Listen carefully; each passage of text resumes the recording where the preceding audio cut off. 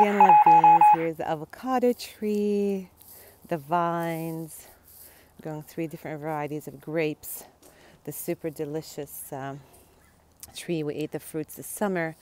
What is it? Guava. It's like a strawberry guava type of thing. Just showing you some of the trees. The hummingbirds, super hungry. They're fast. Okay, Tutu, I'm going to bring you to my cafe, and I'm calling this cafe to transmit these vlogs for you, video blogs, from my personal cafe at home. And here's my Tutu. Sit down. You're my partner in this cafe with your glasses. Tutu's like, Mom, please give me a break. Give me a break. But he's my partner in this business. Hold on a second, dudes. So, story number 2. He's joining me right here on my lap, and Mufasa too. Story number 2. I manifested a beautiful relationship where I was engaged to this billionaire 10 years ago. He was one of the percent of the population, the 1% wealthiest people on earth, my ex. And I ended up leaving that relationship as well for a reason. Not because I wasn't accepting abundance at the time, though I thought that way before. I'm like, did I leave because I was in the mentality of not accepting abundance? Not really. So I perceived that as a failure. Having the relationship was pure success. Living in West Africa, Nigeria was pure success. I traveled the world. Every month went to London, Paris, Rome, China, India. I love India, New Delhi, Jaipur, name it, Belgium, Hong Kong, Dubai, and everywhere I went, spending New Year's in Dubai, amazing. And everywhere I went, I had unlimited abundance. I walked into Gucci, for instance. I walked into Versace, for instance, Chanel. Specifically, like, let me take the story of Versace in Dubai, and I could buy anything I wanted. A $7,000 jacket, a $5,000 purse. I have them all right now.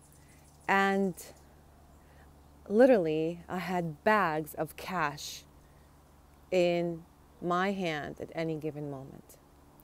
And I left that. Why did I leave that? I left for my freedom. Because while I was in pure material abundance, I felt imprisoned. I started losing the taste. I mean, I had a butler and I had house staff, and I managed a healthcare company at the time in Africa. But yet I felt I was in love. I had the money. The man is one of the most beautiful souls on earth. He is by far one of the best, beautiful, most amazing souls on earth. But he had parents that were very oppressive and difficult. His mom popped Vicodin like it's M&Ms, went through some bottle of alcohol every day, and she was best friends with Versace. She was best friends with Valentino. She was best friends with the top-notch people in London, the fashion, elite world of London, the UK, and of course Europe, name it. And again, so why did I leave all that? Why would I leave what people perceive as the ultimate success? A loving relationship and unlimited abundance. I left because I knew that wealth is freedom. Inside my compass, though I didn't have the language necessarily to express it that way, I knew that wealth is freedom, is truth, is joy, is happiness, and the ability to do anything anytime you want and create anything that you want and create any reality that you want. If you're not doing that, you're not wealthy. I am sorry. I'm going to break it down to you. You are not wealthy, and you know it, and you're pretending. If you don't have control over your time and you don't have freedom, you are not wealthy. And that's why it's so much more fun to hang out with people who are humble by means, and because they have a sense of freedom and they can speak their mind. But if you're struggling right now financially, and you're struggling because you want to get out of a relationship or be in a relationship, and you feel like, oh my God, all I do is just work and I don't have a sense of freedom. I mean, I was at an expo, the Real Estate Wealth Expo, with 16,000 people. And everyone there was wanting to be either wealthy or in a relationship or have a sense of freedom.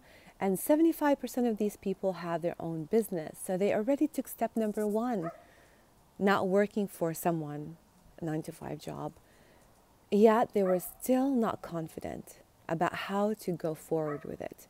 So I want to share with you today a tool that I'm sharing with my clients, and it's creating abundance by overcoming your own shit.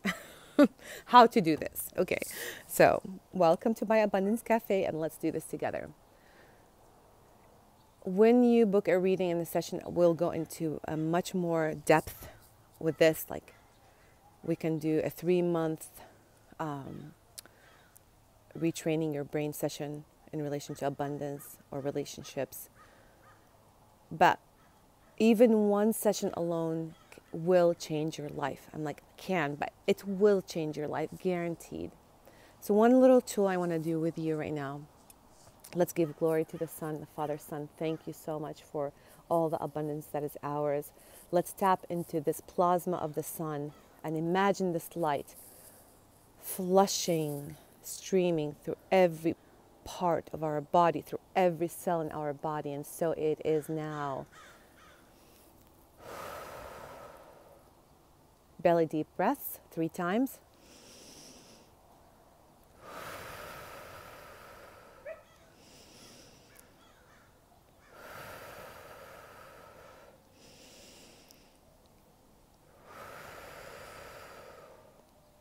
And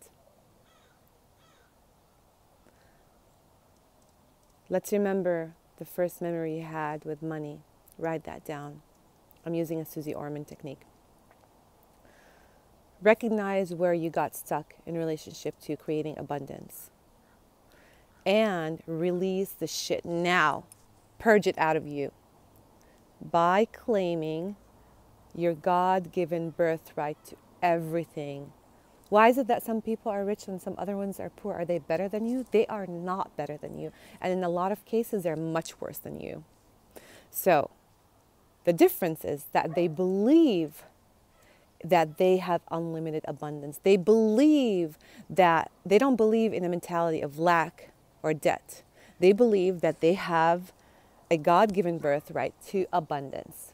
And so that's what we're creating right now. I am rich. I am super rich. I am abundance.